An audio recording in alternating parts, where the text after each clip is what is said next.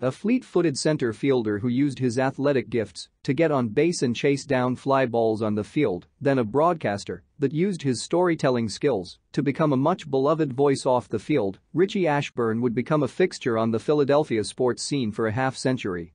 Playing in an era that featured stalwart center fielders Willie Mays, Mickey Mantle and Duke Snider, the lefty-swinging Ashburn twice won the National League batting title, finished second twice and 9 times batted over .300.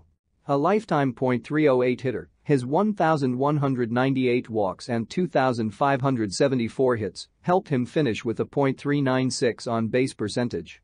Ashburn is the fastest man I've ever seen getting down to first base, said Brooklyn Dodgers manager Leo Durocher in 1948.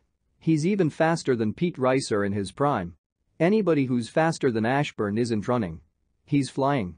The 5'10", 170-pound Ashburn excelled from 1948 to 1959 with the Phillies as the prototypical leadoff hitter and center fielder.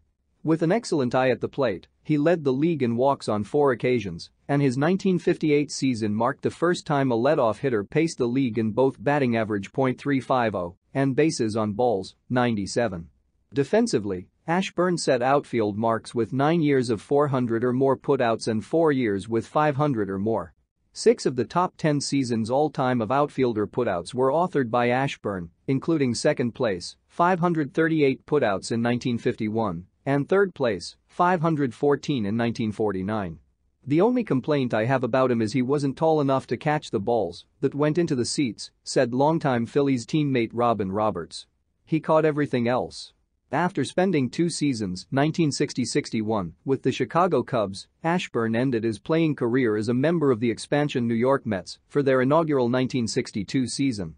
Despite hitting .306 and being the lone all-star representative for a team that lost a record 120 games, he'd become one of the few regulars to ever retire following a season batting at least .300. After leaving the field of play, Ashburn began a second career when he returned to Philadelphia as a member of the media. He joined the Phillies television radio broadcasting team in 1963, where he would combine perceptive commentary with a wry sense of humor for 35 years.